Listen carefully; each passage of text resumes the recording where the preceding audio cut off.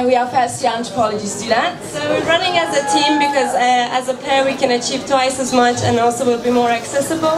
And most importantly, women as a political category does not have a single face. As two individuals from different backgrounds, we aim to accommodate self-identified women with various interests and from various backgrounds. So number one on our agenda is to make SOAS a safe place for all self-identifying women. To do that, we're going to work closely with the NUS Women's Network, and also we're going to have having a self-identifying women's spaces are very crucial for us, and to achieve that we're going to have weekly office hours and also informal monthly social gatherings so we can discuss ideas, and that also start a dialogue between us as women's officers and also self-identifying women.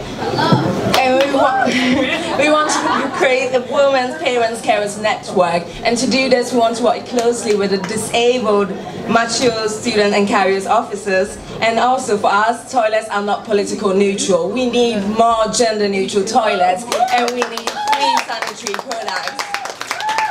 And the second point on our agenda is intersectionality.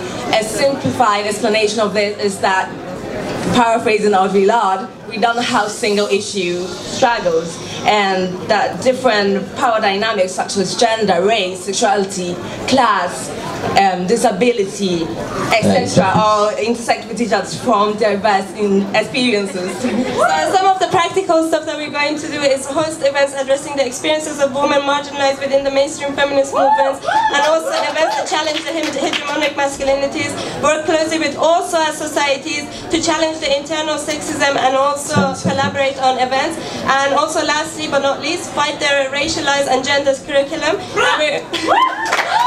And we're going to finish with Audre Lorde. Time, sorry.